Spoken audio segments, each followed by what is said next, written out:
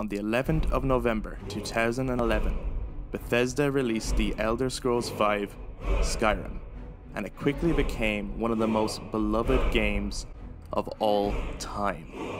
Now, 10 years later, we are here to celebrate the legacy of Skyrim.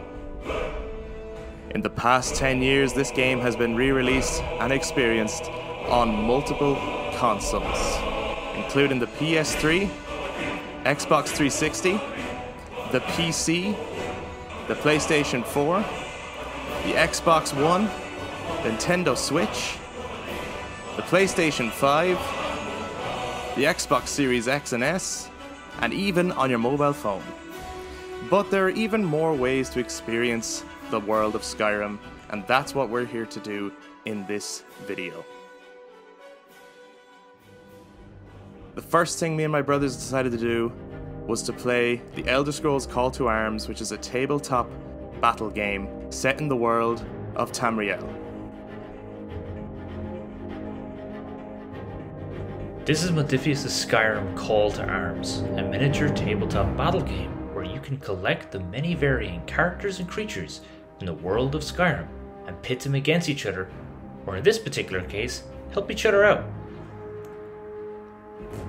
This is a game for 1 to 4 players. As you can see, there are 3 of us playing as the Dragonborn, Iserald and Ralof. We are in this scenario holding the line against the undead scourge of the dungeons, Draugr and skeletons alike, as we must close the gates, and with each time we do that, we earn victory points. We had to get 10 victory points to win, and luckily, we did.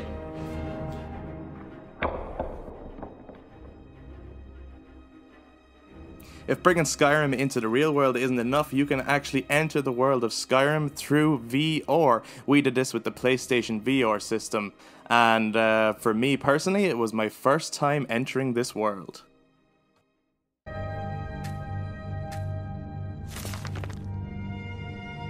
Turn page. Oh, you just... No. Yeah, hold the trigger. Hold the trigger? Fuck. Bromjanar. That's amazing! How did you know that place? Dude. Hey, it's mine. Come to Dragon's Reach to discuss the ongoing hostilities, like the rest of the great warriors. Dude, you said even more hilarious than beyond. Holy fuck, get away from me! It seems this damnable conflict has claimed everyone's passions of late. Me, I prefer my Now you're books over-encumbered. and my Oh spells. man. It's okay. It's actually much easier to move like this.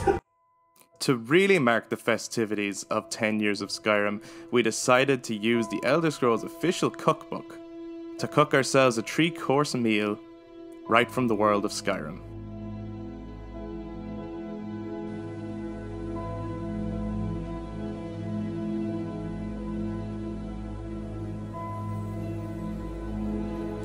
For the first course, the brothers enjoyed Bosmer Bites, made famous by the Wood Elves of Tamriel.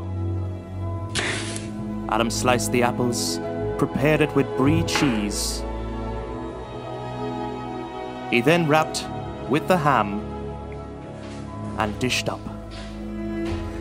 Dished up in servings of 4, Adam also prepared a homemade balsamic dip. All that was left was to find out. How did it taste?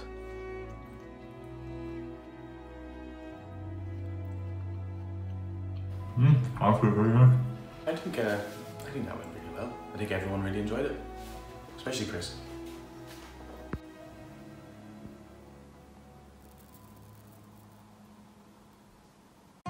For the main course, the brothers decided to have Orsimer venison, an orcish dish. As Adam prepares the beef as our substitute to venison for this meal, he adds the seasoning and spices and dishes up.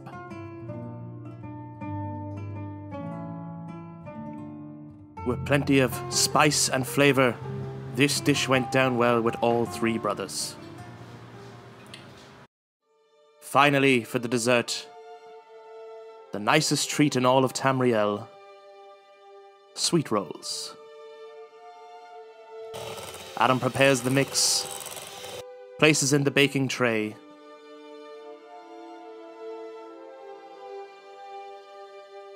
and when they come out of the oven, they are ready for the cream.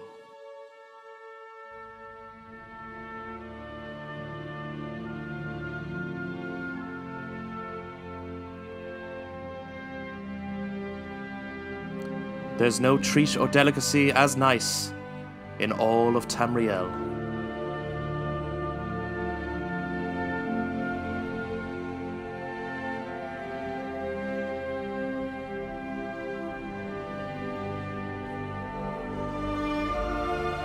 Compliments to the chef. Finally, we decided to have a toast to Skyrim.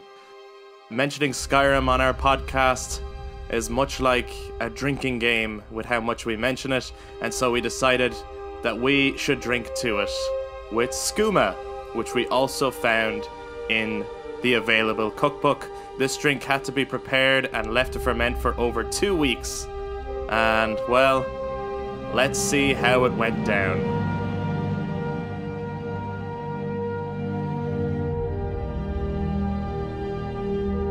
Here's to 10 years of Skyrim.